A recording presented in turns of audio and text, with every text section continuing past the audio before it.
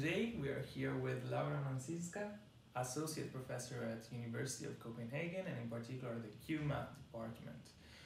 The main field of research of Laura is one of the weirdest effects of the quantum world, and I'm talking about entanglement. Although entanglement doesn't let you communicate, what you can do with entanglement is you can produce correlations that are stronger than what you can get classically.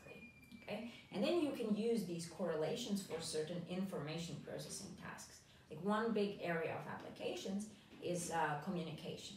Okay? So in certain cases, entanglement can let you just use your existing channels of communication more efficiently. Kind of, you can think, increase the bandwidth of your channels. And then in other cases, like the one you already mentioned, like this quantum teleportation protocol, it lets you completely replace like one kind of type of communication with another. So kind of in less fancy words, what quantum teleportation is doing is taking a quantum communication channel and replacing it with classical communication channel with the help of entanglement. Okay, so that was one area of applications kind of for communication tasks.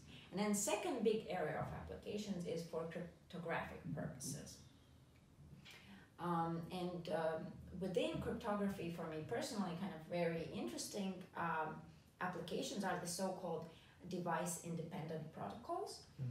So these are protocols that remain secure even if you use, even if you run them on devices which you do not trust. So perhaps you don't trust this device because it's just noisy or not characterized well, but it could also be that you got this device from somebody you don't fully trust and you think that maybe this device is, say, trying to spy on you. Yeah, so we can say that basically with what they call DI, so device independent, what we have, even if an adversary, so a person that's like is hostile to you, is owning those devices, he cannot get any information about what you're telling.